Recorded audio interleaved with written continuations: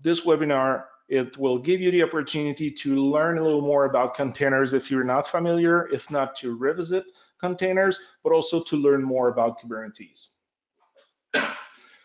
First things first, my name is Frederick Harper. You can call me Fred. I am a senior developer advocate at DigitalOcean. And yes, as you can see on my picture, I love our lovely mascot, which is a shark, and his name is Sammy. So I'm giving some Sammy love right now in that pictures. During the webinar, there is a question section in the webinar tool where you can ask questions. Most of you already use the tool to just say welcome and where you're from, and I encourage you to do that. During the webinar, Ryan will answer your question because I'm going to talk and I'm going to show you stuff. But you don't have to answer your questions right now if you don't want to share your question with everyone. If you don't have any question right now and you're just listening, this is perfect.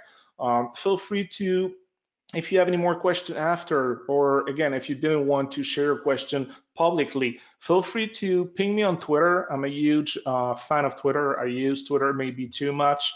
You can see me, you can talk to me, you can follow me at @FHarper on Twitter. Feel free to connect with me on LinkedIn also. You can see my full name, Frederick Harper. I will be more than happy to connect with you. You can also ask me questions there. And if for those of you that are a little bit like me, I'm a little bit old style, I love my good old email. Feel free to send me an email at fred@do.co. And what I want to add to that is that I'm welcoming questions that are not just about the webinar today. So if you are using DigitalOcean, if you're planning to use DigitalOcean and you have any questions, any issues, any problems, or you just want to tell me that the service is awesome, please send me an email. But I also welcome any other technical issues you're having. Even if you're not using DigitalOcean, my job as a developer advocate is to give love to developer, and this is what I do today with the webinar, but this is also what I want to do by trying to help you being successful, no matter what's the definition of being successful. And obviously, I don't have the answers to everything, but this is the power of working at DO. I work with a lot of super friendly and really brilliant people, so I can probably find someone who can help me answer the question if I don't have the answer. Also, a small warning, I'm pretty sure you probably won't hear it that much with my mic, but I have a coughing issue right now, so you may hear me cough once in a while. I hope that's not going to be too loud. I tried to do this away from the mic, and I have a pretty good mic, so it shouldn't be too hard, but I still want to apologize because this is not a kind of experience that I usually want to give to people. Speaking of which, I just coughed, so I hope it's not that bad. Last note, I cannot see the question right now because I'm going to focus on the slides I have. I'm going to focus on the demo. But as I said, Ryan will answer questions during the talk, and I will follow up. I will have some times for questions at the end. So I hope you're going to have a good time. The webinar goals today, there is many goals. It was promoted as a workshop, but in the webinar formats, it's a little bit harder to do it as a workshop, and everybody needed to have like a DigitalOcean account to be able to follow up, or at least using tools like Minikube or any other provider. And that's a little bit of struggle to do this online. So today we're going to take an approach where that's going to be mostly like a talk, like a usual webinar. But if you already have things set up, we should have sent the instruction by email. You can follow up with me. And if not, we are recording that webinar, so that's going to be available on YouTube after. And as I said, I will be more than happy to answer your question after if you try to follow up the steps that I will show you right now, or even better, if you want to go even more further. So today's goals, I want to revisit a little bit the trends when it comes to app design and deployment, but we won't spend too much time about it. It's just to set a foundation in terms of like knowledge that we should all have about app design to move to the next step where we're going to get familiar with containers. Again, you may use containers right now. You may know what they are. I just want to do a quick to revisit containers and be sure that we are familiar enough so we can go to the next step after, which is going to be about Kubernetes. But right before, I'm going to build a Docker container image from a demo Flask app. If you're wondering what is Flask, it's a framework for Python. If you're like, oh my God, Fred, I don't do Python, I don't like Python, no worries, it's a hello world application. The application right now does not matter. It's just because we needed something to deploy to do the demo with Docker, but also do a demo with Kubernetes. So don't worry about that. I'm not a Python expert. I just thought that it was nice to use Python for those demos. One of the biggest part of that webinar is that we're going to learn about Kubernetes architectures and objects. And this is the time where you're going to be like, Fred, oh my God, that is some like knowledge bound. And the thing is that part of it, and I will tell you how, and I will tell you why, you don't need to remember everything, but it's nice. It's kind of like nice thing to know when it comes to how Kubernetes is working. But where we're going to have a much more fun is to see how we can use those objects to being able to deploy what do we need to deploy your application in the cloud and be sure that we get the most out of it. So as example, I'm going to create and access a Kubernetes cluster. So I'm going to show you how I'm going to deploy a Flask app to my Kubernetes cluster. And by the end, if everything goes well and I don't screw up anything, we're gonna have a load balanced Flask application. So my goal, so those are kind of like sub goal, but my end goal with this webinar is for you to have at least two things. So I want you to get out from that webinar with a better idea of what is Kubernetes and how it can be useful for you. But I also want you to get excited just enough about Kubernetes so you want to try it. And if you want to try it on DigitalOcean, fine. I'm the first one who's going to be happy. But the beautiful thing with Kubernetes is that it's available everywhere and anywhere. But obviously, that was supposed to be a kind of like secret-ish, but someone already asked the question in the follow-up email. So we're going to send you a follow-up email after the webinar. We also going to give free credits for new DigitalOcean users. So if you want to try Kubernetes or actually anything else also, you're going to be able to do it with some free credits. So isn't that a good way to start a Thursday or finish a Thursday for some of you? I think it is. So let's jump into content right now. Let's talk about app modernization and microservices. For those of you that are building application for a long time, you know what's the monolith approach, and it was probably the only way that we're using to build applications. I've been in the tech industry for, I don't know, 17 years now. Yes, I am that old. Please don't say it. And you know, that was kind of like the only way we were building stuff. We did not even have the cloud. And I'm not saying this to say like, oh my God, it was so hard in our time. Like when I started, when I was younger, kids, that was really hard for me. No, that is not the goal. But the thing is that even today, there's a lot of companies and startups that are building their application in the monolith fashion. And that's a way to do it. But if you look at the graphic to the right, so I have my application right now. It's an example. We call it Snappy because, hey, Snappy is a good name for an application. And if you look to the right, this application actually is the equivalent of Flickr or maybe even 500 pixels, you know, like those kind of websites that let you manage and share your images. So our architectures to the right, our main application, consists of one piece that is the front end, where there's the web UI, but there's also an API to communicate with the business logic. We have two big chunk when it comes to the business logic. We have photo management and we have user management, and we have the database adapter, which can connect, like it's a database adapter. It will connect to your database. So the thing with that type of architecture is that if only one piece of logic, let's say the photo management part, because I assume, I never built that kind of application, I used them in the past, but I assume that photo management will probably be the part of my application that will be used a lot more instead of like just user management, because there's probably a lot more user creating or adding their pictures, editing their pictures, deleting, sharing in different fashion. So it's probably the part of my application where I would call that part probably one of the bottleneck. So if that part is overload, the monolith must still be scaled, but it will be scaled as a whole, which means that you're probably gonna need to provision more full virtual machine to run that monolith application. It's a slow and bloated approach. It's a little more difficult to release. It's a little more tedious to release, and it's error prone because every time you deploy your application, you deploy a full application that contains all the part that you see to the right. Overall, it's not an efficient use of physical resources. And you know what I've seen in the past when I was building those kind of application, and what happened if one part of your apps doesn't work anymore? Let's say that someone did a mistake and changed some configuration when it comes to the database adapter, and they're all using the same database layer.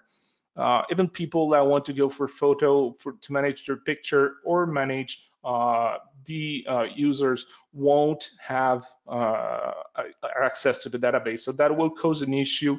Your apps will be doomed instead of like a different approach where you could probably save part of your application and have part of your application that will work well.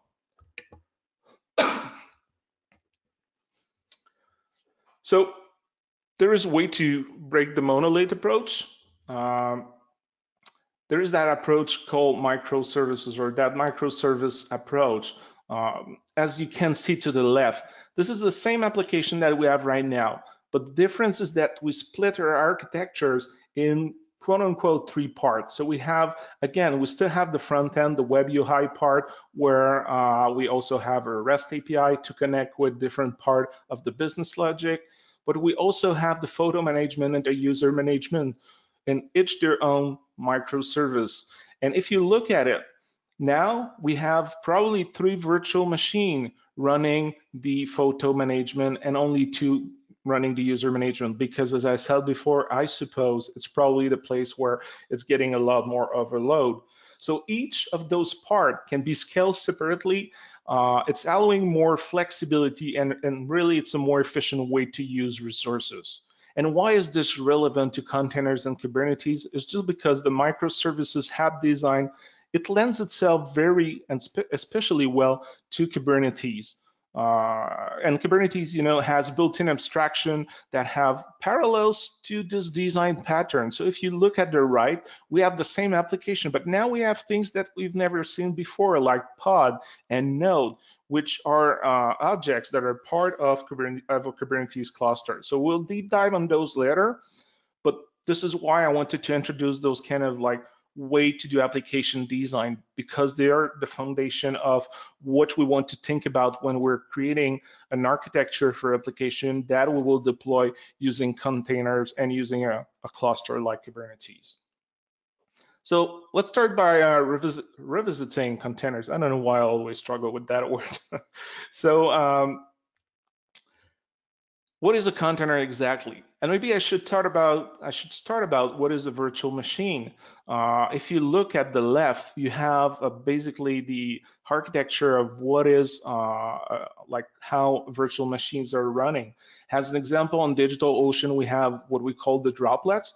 They're a virtual machine, and that allows you to run multiple full systems on a single physical host.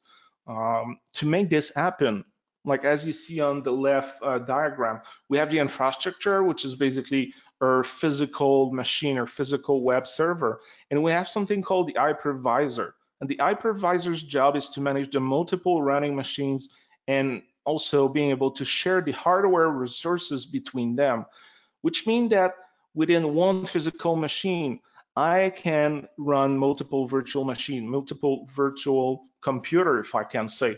And that allows us for like also application sandboxing and versioning. And this is a way, like a more efficient way than running several physical hosts. But it's still a little bit bloated, because if you look at the diagram, there is the full OS that is part of a virtual machine. So again, it's a good start. It's a good way to do it compared to just having physical machine running everything at the OS level. Now we're running at the hypervisor level, at the infrastructure, and we have those virtual machines. But the containers bring me something a little more. So they're kind of like virtual machine, but also they provide a consistent and reproducible runtime environment much more efficiently. So if you look to the graphic to the right, you still have the infrastructure. Obviously, I still have a physical computer to run containers. But the difference is that the operating system will be at the level of the infrastructure. We will have the host operating system, and on top of that, we will have the container runtime. And the container runtime is what will give me the possibility to run those containers, to make those containers alive. So within my container, I don't need the full OS. I just need a container runtime that will run those. As an example, you probably heard about it or you probably used it. Docker is the one that came to mind when we were thinking about container. So because we don't need the full OS within the containers, the container image files are much more smaller than the virtual machine. So you can still get an image from the virtual machine, you can share them. And this is what we used to do before container. But now with container, because the files are way smaller, it gave us the opportunity to spin up much quickly.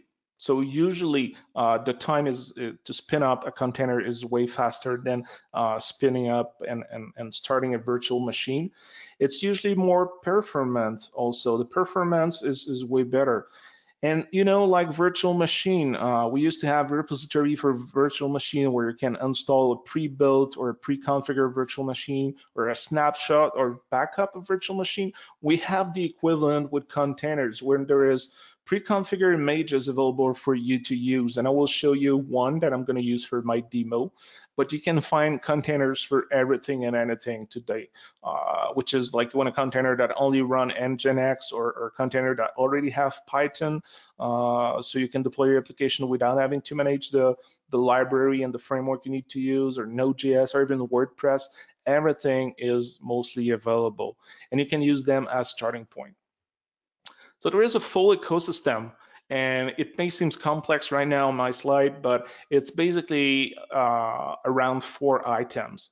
So the container images, and an images is a package of software, an application with all the dependencies and libraries and everything you need to run your application. If I take the Docker ecosystem as an example, you define and you create those using the Docker file. So if you look to the right a little bit, the first part of the drawing is a Docker file. So I will show you a Docker file later, and I will explain a little more how it's working. But this is how I define my container. So those are the image. And a container is basically a running image. So that image will become a container at runtime.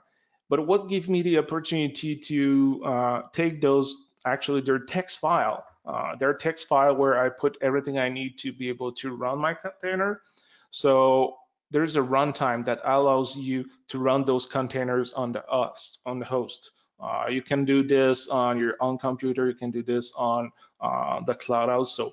It's usually also give you the opportunity. It gives you the opportunity to build images or to push or pull them and do different action. The most popular, as I said, is Docker, but it's not the only one. So you have choices out there. There's CryIO, there's Containerd, and the most popular, but there's also other opportunities and other different technologies that you can use when it comes to container. And lastly, which is the part that is exciting to me, because I firmly believe that we should not reinvent the wheel. The benefit of having that ecosystem is that there is also a registry, and there is there is multiple registries, but one of the most known is Docker Hub, where think about this as a GitHub repo for images, if I can say. So there is a way for you to get images on the Docker Hub to create your container, take those as foundation, but also there's a way for you to use the image registry to manage your own container depending on what you want to do. So here, finally, the Flask app, finally some code for developer in the room. You don't have to understand that code. What you need to understand is that it's a hello world. So anybody that's gonna call my application, that's gonna go to the root of my application, will get hello world in return. So we import the Flask framework, and Flask it's a lightweight, how do you call this, the WSGI. So it's a web server gateway interface. So it's basically like it's I just give you the big words, but it's basically a web application framework for Python. It just makes my life easier to do some routing, and in my case, it's really simple. It's just a hello world. So now I want to take that application and containerize that Flask application. So I told you before, I'm going to use Docker right now. Let me show. Yeah, Docker is started on my computer. So I have Docker installed on my Mac OS machine, but you can install this on Windows and Linux, and it's available on all platforms, I would say. To do that, you need something called Docker file. I was talking before, and if you look to the left, so I have that Docker file already built for me. I prepared this for the talk. Actually, a colleague prepared this for the talk. I just told the idea. But what I'm doing right now, there is those kind of like instruction where I'm saying, okay, I want to start my container based on the Python 3 because Python 2 is quote unquote dead now, or actually there's no official support or something like that. And I'm going to use the one with Alpine, which is a really minimal Linux distribution. So I'm going to base my container on that image. I'm saying when you do the comments, like the work there where I want the application to work is on the /app, and I will show you why, because this is the structure I have for my application right now. For those of you that are expert, or actually that use Python, you will recognize that requirements.txt. So requirements.txt is the equivalent of what you do with package.json in Node, or what you do with, I guess, Cargo and Go. Like there's equivalent for all languages out there, mostly all languages. And it's just a list of what I need to run my application, the libraries and framework that I'm using. So in my case, it's only about Flask because I just do a simple LOL. What I want the Docker image to do at runtime when I'm gonna build that image and run it is that I want to pip install, which is like the equivalent of npm install. So that's just gonna install what is in my requirements text. I want to copy my file into the container, and the important part, if I want to access my application, I want to expose a port from my application, and I decided that's gonna be 5,000 for my port. Lastly but not least, when I start my container, I want Docker, the runtime, to execute Python with the file app.py. So if I go in my command line right now, let me go to the right folder, getting started with containers. So this is available in a GitHub repository, that example. And we also have step-by-step all the presentation that I'm doing right now. So if you want to do it again at home, you will all get those resources in the follow-up email we will send you. So first thing I want to do, I want to build my image, build my container based on my image that I define. So I will call this Flask v0 because this is my first one. And let's do this. I'm gonna build an images, and I did something wrong. Docker build /d. Oh, what's happening? Able to evaluate the Docker full path. I'm not in the right place. This is exactly why it's not working. You know what? It's always happened. You practice those emails, there's always a little something. So I did not have my Docker file. So this is my main folder for my application. In my app folder, if you check out my Docker file, and if I open the Docker file, this is exactly what I've shown you. So if I do that again, and I will run that command again, Docker file, and now, ta-da, it is working. So it can take a little bit of time at the beginning because right now what's happening is that Docker will go get the image that I asked, the Python 3 with Alpine, and it will do the pip requirements, and it will build that images. So right now I build my images. So if I do Docker images, which is a command to list all the images I have on my computer, I clean them for the demo. So now I only have the Python 1, the Alpine one that I asked, and I have the Flask application, which I tagged v0 because this is my beta version of my application. So my images are there.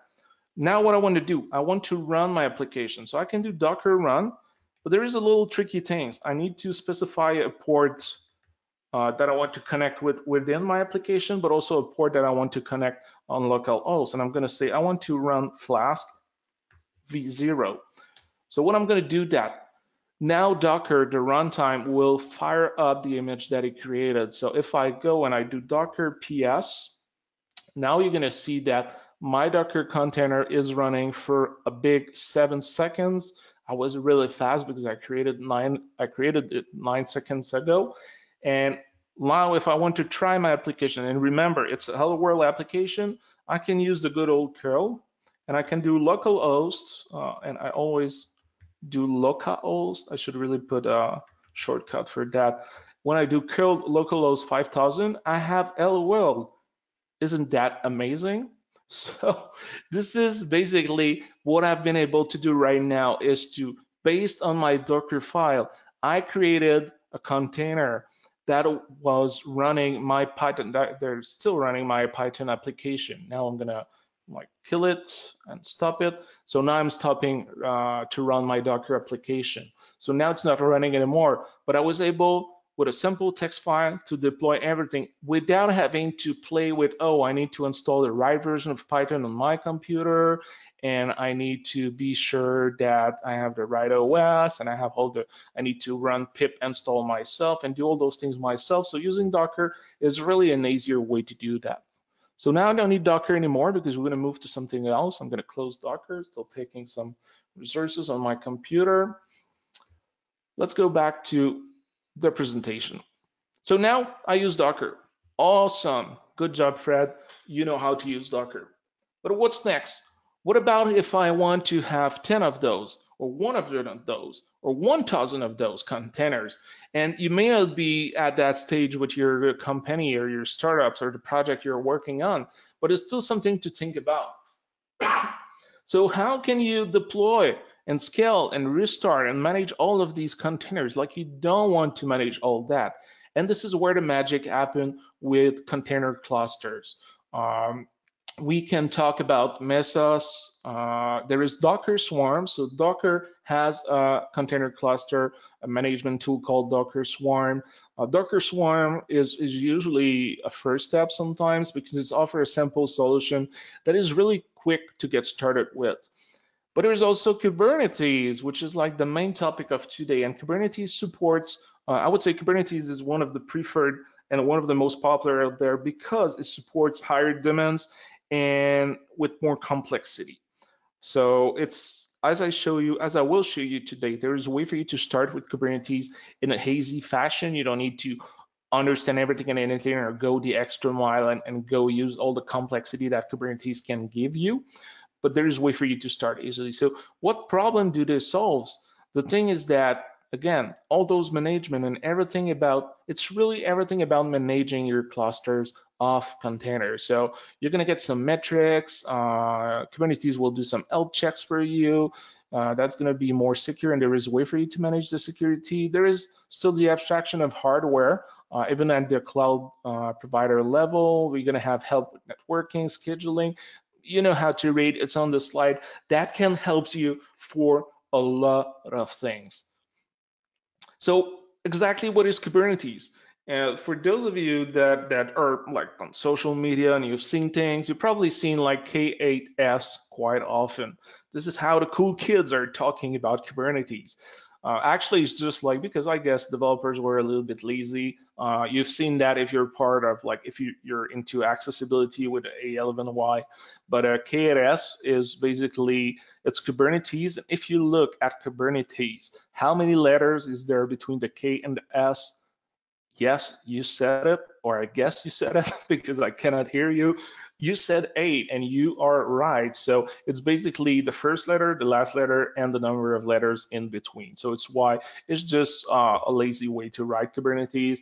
And I'm guilty as charged because I use this all the time. You know what? I want to be part of the cool kids. So how did Kubernetes started?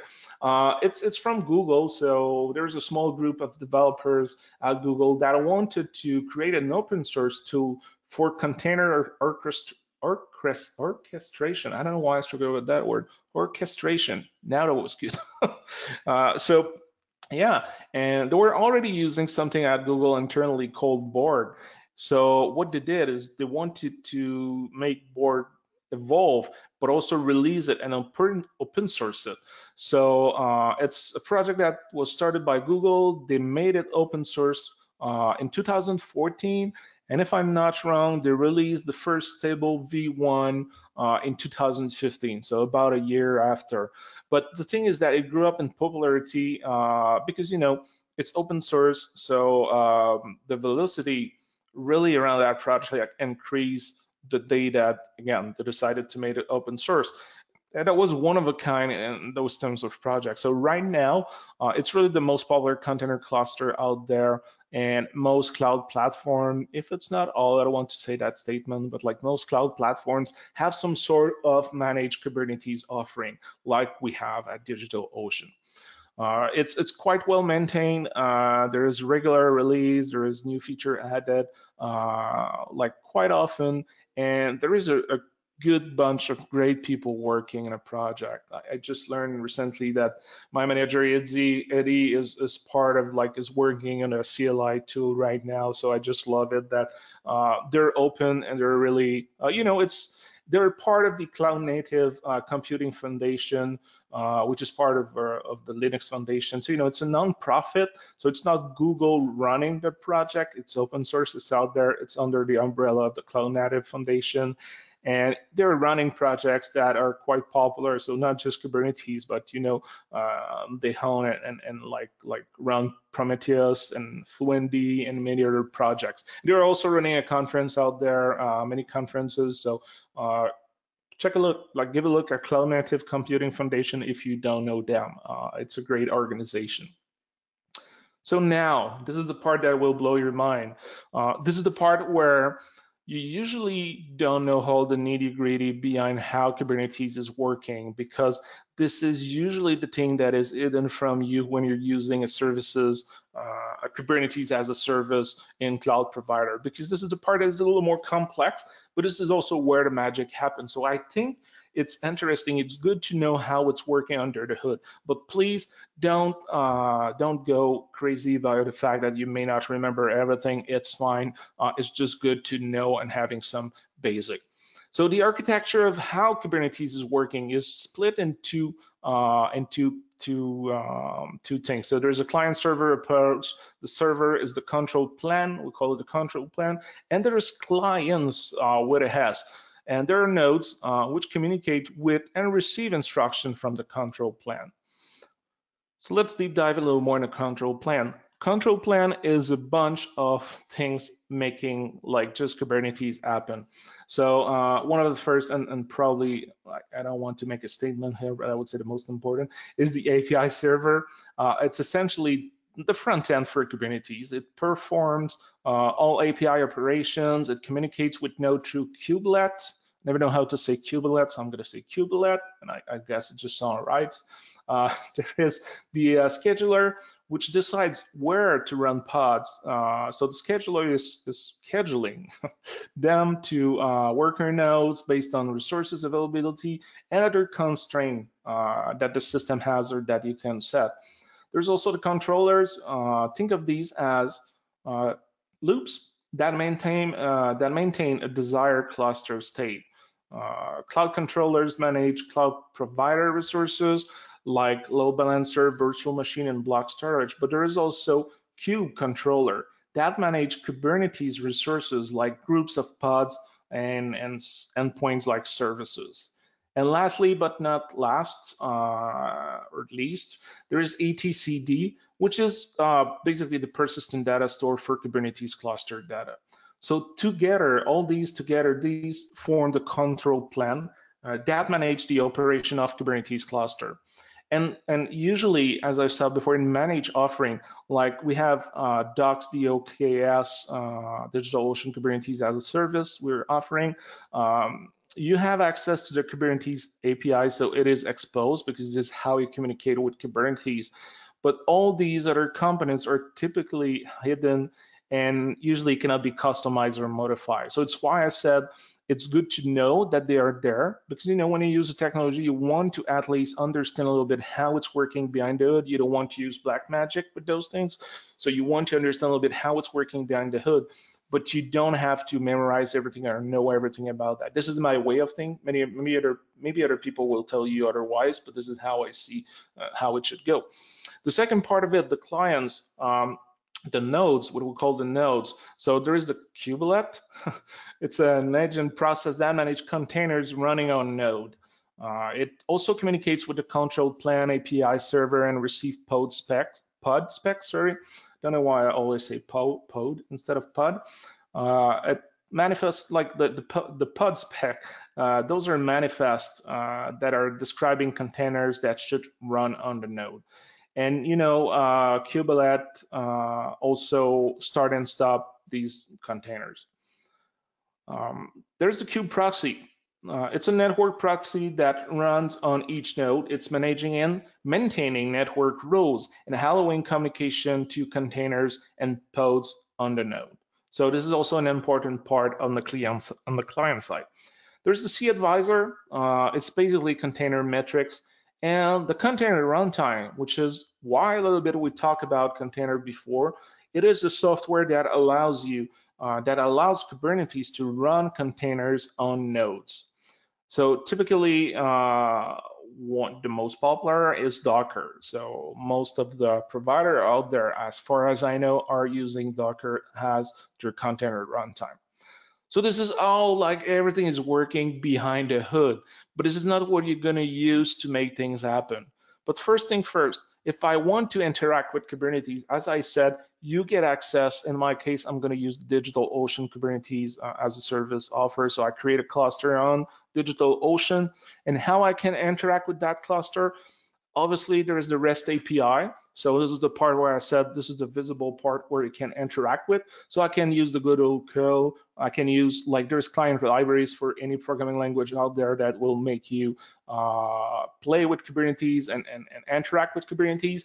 But I would say the most popular, and maybe I say that because this is the preferred way for me to interact with my cluster, is the command line tool. I'm a big fan of the terminal. I'm a big fan of the keyboard instead of mouse. Even if I really love your dashboard at DigitalOcean, I'm a big fan of the command line tool. So, command line tools, most of the times, they're just way too abstract REST API. So it provides you a full list of commands. And I just think it's more cleaner when I'm using the command line. So what I want to do right now, I want to kind of like, quote unquote, connect my computer to my cluster. I want to set my current context of my computer to my actual Kubernetes cluster. So if I go, let me go back to my browser, getting started Kubernetes, and if I get out of full screen, I will see here I have a cluster that I created. So I created it with 3 nodes. I'm going to explain a little more what those are. And if I look at the overview, so this is my cluster capacity. But what I want to do right now, I want to be able to connect to that cluster. So I'm going to download the config file. What I would have been able to do also is use at DigitalOcean, we have our DOCTL, which is our DigitalOcean command line interface or command line tool. And I would have been able to authenticate to my cluster using that tool, but because I want to stay a little more agnostic, I'm going to go with the good old fashioned where I'm downloading the YAML file. If I look at the YAML file, you're going to see, actually, I won't show you the details of the YAML file because there's token and everything that give me access to my cluster. I don't want you people to connect to my cluster like this. So what I'm going to do at that point, let me just close that and let's go back here to be sure everything's going to work. Where's my node? So, okay, so what I'm going to do is I'm going to copy here. Let me put it full screen again. Pleasure of webinar. So what I'm going to do, I'm going to copy my file that I just downloaded, which is basically what I need to access my Kubernetes. So I'm going to, it's called, I think, getting started. There we go. It's a YAML file. YAML is everywhere. And I'm going to copy this to a folder on my home called Yeah, for those of you, the tilde is routing to users/fharper, which is my own on my macOS machine. It's the same thing as Linux. And I think you have something equivalent in Windows right now with all the new power tools, or when they added the Linux bash system or whatever. Sorry about that. I didn't use Windows since forever. So if you don't have the .cube folder, you can just create it. And what I'm going to do, I'm going to copy this to my kubeconfig file. And there is one thing you can see right now. It's because I'm using a special shell within term. And you can see that now it's showing my context. Actually, some of you may have noticed there's things about Git in that folder. There's things about the Python version used for my application actually on my system. And now there's that context here. But this is because I'm using a special shell. So if you don't have that shell, what you can do to be sure that you now have the cluster information, you can use kubectl, again, as the command line is the official, the command line tool for Kubernetes. So kubectl cluster-info, and that's going to list my information on my cluster. So now, as you can see, it's pointing on DigitalOcean. So now, at that point, I will be able to do what I want with the cluster. So now I've covered how Kubernetes is implementing and design, but now I want to deep dive a little more in the abstraction it provides to let you run your application. So now that is the fun part. So there is a thing called pods. A pod. Actually, a pod is the fundamental work unit or workload in a Kubernetes cluster. It is different from a container, as a pod can run multiple containers. This is the tricky part. And a pod models a logic host. So everything you need to run an instance of an application. For example, if you have an app that serves file, consisting of a container that does the serving and a container that fetches the file and does some more processing, those two are tightly coupled container would run as a pod. They will share storage, they can talk over local host because they're part of the same pod, and they're guaranteed to run on the same physical node. So most pods, however, will consist of a single container. And the thing that is super important to know is that they are ephemeral.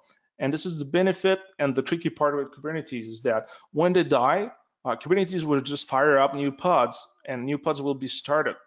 So just to reiterate and be sure, I know it's tricky, but you do not run containers on Kubernetes. You run pods. So this is the difference. So now what I want to do, I put the context of my Kubernetes cluster. So I quote unquote connected to my Kubernetes cluster from my computer. Now I can interact with it. What I want to do, I want to deploy the same Flask application on Kubernetes. So I will deploy a pod. In the left side, the definition, the manifest file are done in YAML. You can use JSON also, but I've never used them, never used it, even if I love JSON. So if you look at the definition of my manifest file, I'm mentioning the API version. I'm saying now I want to deploy a pod. I had some metadata, name, labels, that will be useful in the future, so I won't cover those right now. And the important part, the most important part that you need to understand is I will define my container right now, which by giving it the name called Flask, I will use an image. So what I've done is that the container that I created before that you've seen run on Docker, the example that I just did before, we deployed this on Docker Hub, and now I can just use it as an image for my pod. So I don't have to manage the container myself. I use just the container on Docker Hub as my image for my pod. So if I go back in the command line at that point, what I'm gonna do, I'm gonna go to my Kubernetes folder here. If I list the content, I have 3 files. Just focus on the first one. So I'm gonna do kubectl apply.f flask. This one is pod. So now what I'm doing is that I'm deploying the Flask pod. So the file you've seen, this is the same file you've seen, I deployed it. So now if I look at the pod, if I list, actually it's get pod. If I list the pod, not pod, you're gonna see now that, ta-da, there is the Flask pod out there. It has been deployed. So if I want to test it again, now there's the tricky part. And I will show you a better way to do that after, but I need to forward the ports like I did for my container. So I will say, okay, now forward port 5000 to port 5000. on my container. So I'm going to run this. Now it's forwarding. If I go back here and I do curl again, and remember I closed Docker, so Docker is not running anymore. If I do curl, it's not working because I put 10 too much. And I do that again, and now it's working. It's really hard to try to do a hello world, but please bear with me. So now it's working. I can do a curl, it's working. And for the sake of that demo, what I will do, I will delete that pod right now. Delete pod, and it's called Flask pod. So I will delete the pod. It takes some time, and oh, that was pretty fast this time. So let's go back to my presentation. So what I've done right now really fast is that I deployed my application using a pod on my Kubernetes cluster by using my Docker image that I published on Docker Hub. I wouldn't have to deploy this on Docker Hub. I would have been able to do it in other fashion, but right now I think it's the best practice to do that. But what about if I want to manage multiple pods? There is something, a workload type called deployments that will help me to do that. So I would be able, actually, let me roll back. I would be able to do this with replica sets, which is an option. I would be able to ensure that a given number of pod replicas run at any point in time. Example, I could say I want 2, and Kubernetes will always be sure that there is always 2 pod running of the pod that I deployed. But what I want to do, a better practice, because we usually don't want to use replica set directly, we're going to use deployment as the main workload type used to run the stateless application. So it gave us a higher level of abstraction that has feature like rollout strategies and declarative updates to pods and many options. So it's just easier to deploy, to scale, and to update, and able to roll back to a given release. So if I go back to my example, because we love publishing Hello World Python application in the cloud, so now what I'm doing, instead of publishing a pod, I'm publishing what I call a deployment. So if you look at my file, the kind is deployment. I still have my metadata, name and labels. What I'm going to say here is that I want 2 pods. I want 2 replicas of that pod. But instead of defining them, each of them, I will use what we call a template. So I will say, okay, 2 replicas of the app called Flash Hello World. Oops, sorry, Flash Hello World. And the magic happened in the template here. So in the template, again, I have some metadata. Actually, labels, take those more as tags. They're not unique, so you can use them to group and to access multiple resources that have the same goal at the same time, or that are about the same application. And where the magic happened with the template is that I'm going to have containers here. Again, a little bit of the same syntax as before. The name is Flask.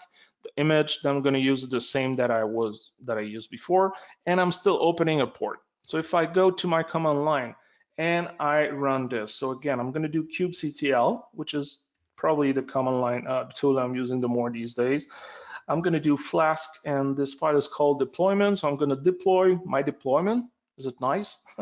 I'm going to do kubectl now. I want to see like if it was deployed, if there's any deployment. So yes, it's there. There's only 1 and 2 ready, so it's deploying the rest. But now if I do kubectl get pods, both should have been deployed. So now I have 2 pods running, and I was able to do that by using a manifest file and not having to deploy them separately. So it's kind of like a best practices. And now again, if I want to be sure, if I want you to trust me, I will show you port forward deployment, which is called Flask. I call it Flask dep.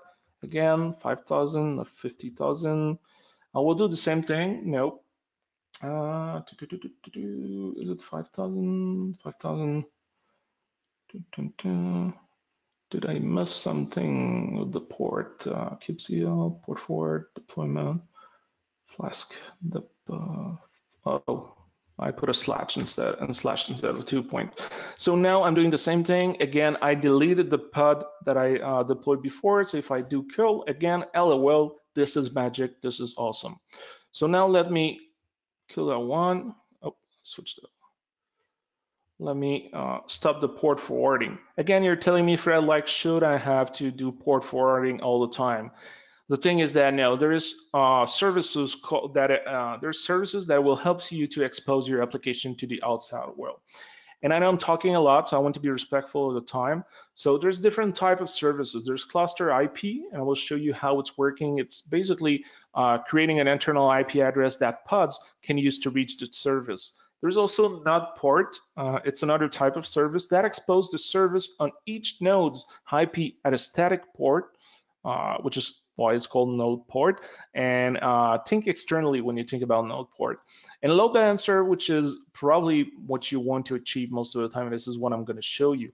It's to create an external, usually that's going to use the cloud provider load balancer. So you're going to create an external load balancer, a way for people to reach out to your application, so you don't have to do yourself the port forwarding, but you don't also have to do the routing and the load balancing by yourself. So load balancer will route the request to node port and cluster IP services.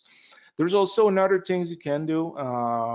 You can use something called ingress controllers, because every time you're going to create a load balancer service, it will spin up a load balancer for each service. So that's ingress controller is going to help you to have more flexibility route traffic into your cluster, more flexibility to route traffic into your cluster. But I won't touch base about ingress because that's a different story. So right now, if I'm focusing on a node port, what's going to happen is that I have those node port that are creating cluster IP. When there's external traffic that hits the cluster nodes at their public IP addresses and the node port, those will get routed to the cluster IP. So if I access the IP 222.233.233.133, that is an amazing IP, at that port, that will go knock at the door to the cluster IP, my prod service here. And that will load balance and get routed to the deployment pod.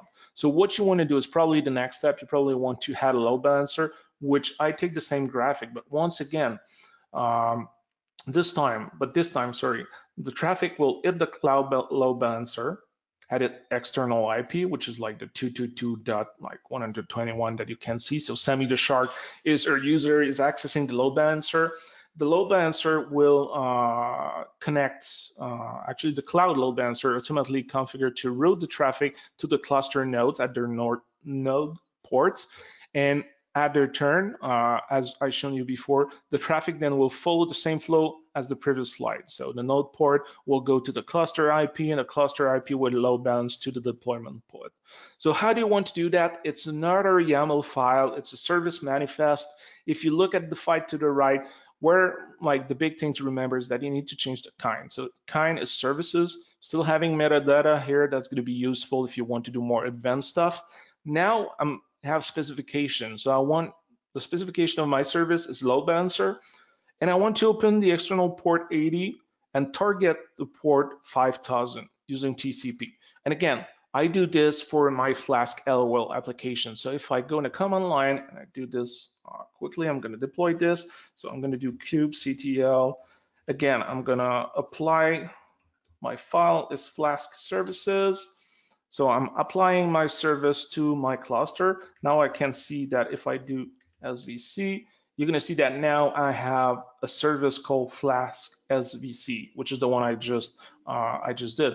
So it takes a little bit of time because the provider needs to create the load balancer. So you're going to be able to either see the IP here, or you're going to be able to see the IP also if I exit the full screen here. And I go back here, I'm gonna go in networking, and I'm gonna go in load balancer, and my load balancer is creating right now. And once that's gonna be created, I'm gonna have an external IP address that I'm gonna be able to use to access my application. And it's usually quite fast. Right now, because I'm presenting to you, it's taking just a little more time than I'm used to.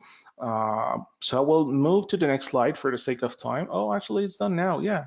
Got it. So if I use that, even in my browser, I don't have to use curl. I just use curl for the sake of the demo. But like if I go there, I'm going to have LOL. So all the things I've shown you in the previous slide was working in my application. So now I have services that point to the node port, the load balancer, that point to the node port, that load balance to the cluster IP, and actually that goes to the cluster IP and load balance to my different pods, my different nodes. So this is how it's working. This is where the magic happens. This is where you don't have to do what I've done during all that time and showing you how to do port forwarding. Obviously, I didn't talk about storage. Keep in mind that there is a way for you. There is volumes that you can use. The only thing with volumes is that the thing is that when the pod ceases to exist, the volume will cease to exist too.